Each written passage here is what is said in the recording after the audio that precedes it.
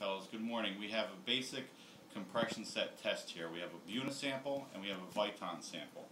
This is the fixture that the samples went in, and we basically put one on each side and compress them to a size of 375 thousandths. The starting size for both discs is a ½ inch thick, and we compress that down, put it in an oven for 70 hours at 100 C, which is boiling water. It's 212 degrees.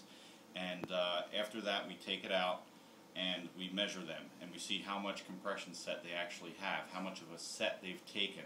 And the Buna sample, from compressing it to 375 thousandths, it only came back to 456 thousandths.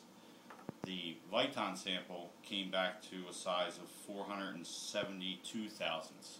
So there's basically a 20 thousandths difference there, where the Viton fought against the compression and kept pushing out against the pressure that was being applied to it, and that resulted in a 13% compression set. It only compressed 13% from the original size, which is very good.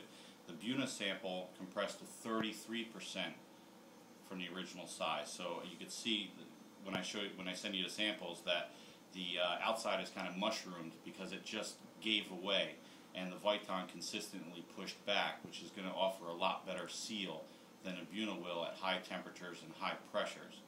And I'll be talking to you soon. Thanks.